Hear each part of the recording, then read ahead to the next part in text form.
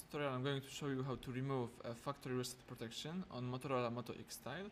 So saying in other words, how to bypass a Google account in Motorola phones.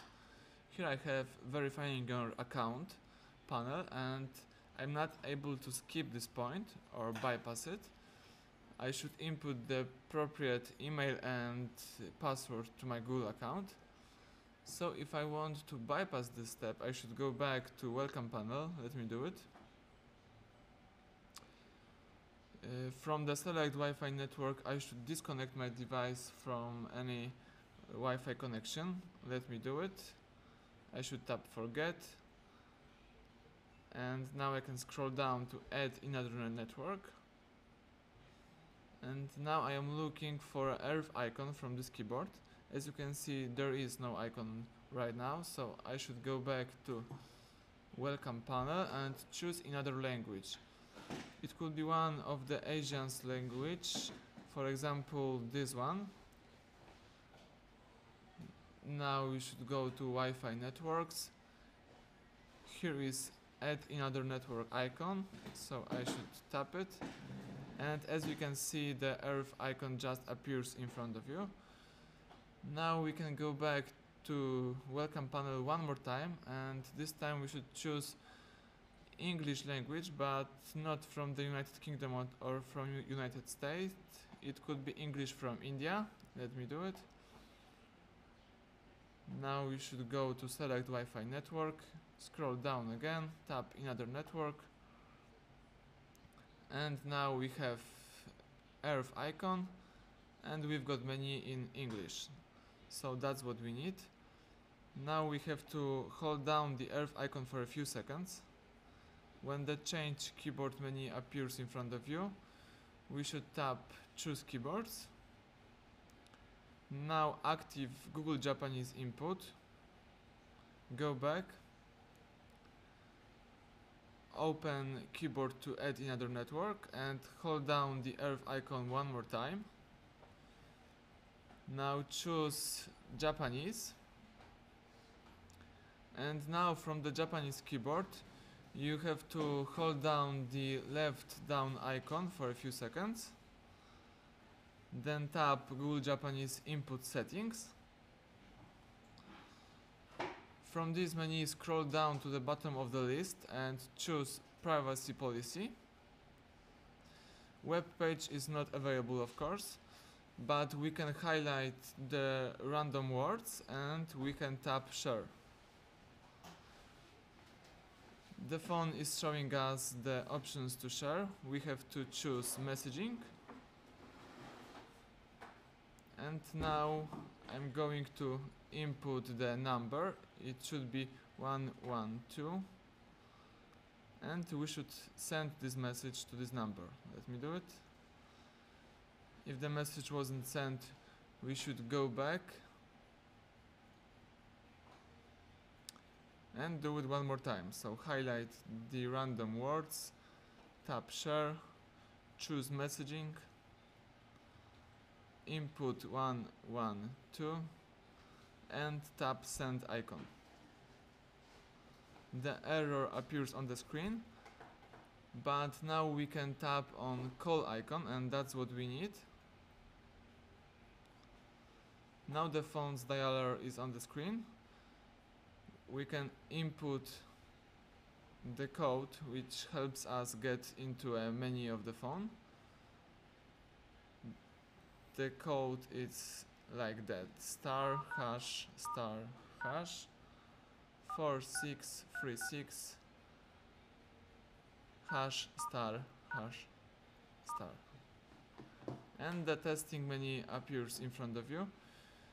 Now we have to open usage statistics. Let me do it. And now we can go back using this arrow. And we are in phone settings. We can scroll down to personal tab and choose backup and reset. Now we can choose factory data reset. And as you can see, we can't tap on reset phone. So we have to go back to list of settings, scroll down and choose about phone. Scroll down again and tap a couple of times in build number. You are now a developer. You can go back to list of settings, and under printing you've got developer options. Select them. Scroll down to debugging and active USB debugging. Allow phone to do this, so tap OK. Okay, now we can go back to Personal tab and choose Backup and Reset one more time. Choose Factory Data Reset, and from this point we should connect our phone to a computer using a micro USB cable. Let me do it. The cable is connected to my PC.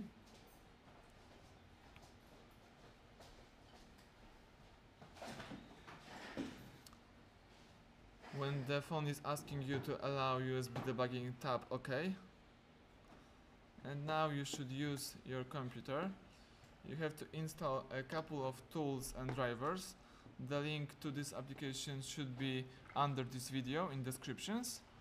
I've got already everything installed, so I should open and launch the minimal ADB and Fastboot application. It's right here. And now I have to use the 3 lines of codes which I prepare for you. The codes, all scripts will be of course under the video. Now we have to copy the first line of code. Let me copy this, and we should paste in minimal ADB application. Now we have to tap enter. Now we are going back to script. We should copy the second line and paste into minimal ADB application.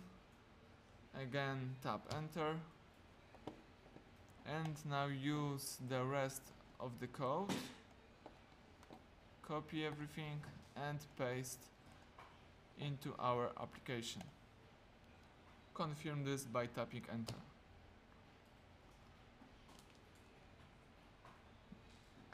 Now you can go back to the phone.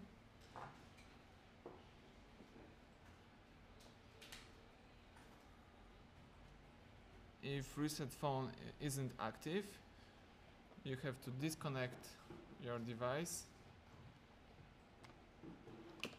Close minimal ADB program. Open minimal ADB program one more time. Let me do it.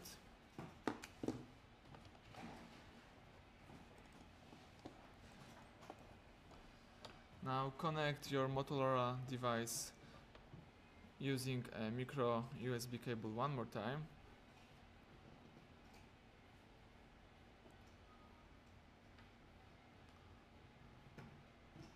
Allow phone using a USB, tap OK.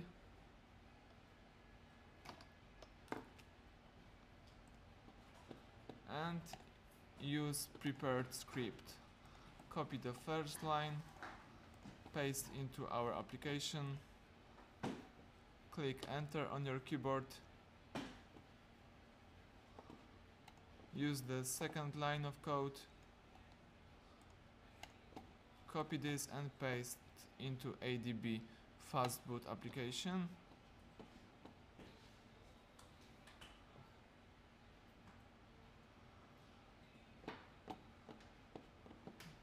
And use the rest of the code.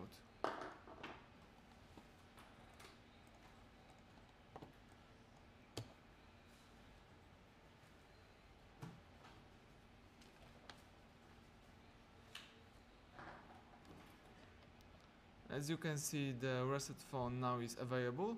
You can tap on this icon, and if you are sure that you want to erase all your personal information and downloaded apps, and also remove a factory reset protection, choose erase everything. The factory data reset has just been started. The phone is restarting and erasing all personal content.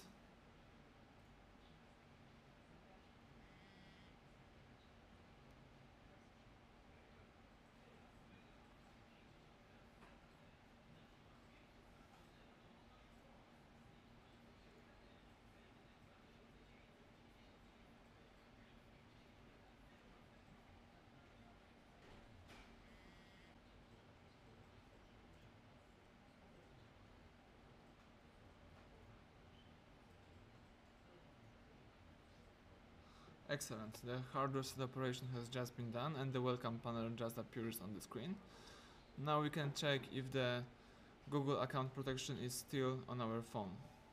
So I'm gonna choose English language. Now I can skip the selecting Wi-Fi network panel, so I'm gonna do it. Skip anyway. I'm accepting all terms and I'm going next, next. Now I have to choose one of the screen locks. Let me do it. Okay, could be the random one. Now next. I agree with all terms and policy. And as you can see, we can now use our phone. There was no verifying account panel on the screen, and we remove factory reset protection. Thank you for watching. If the tutorial was interesting, please subscribe our channel and leave like under the video.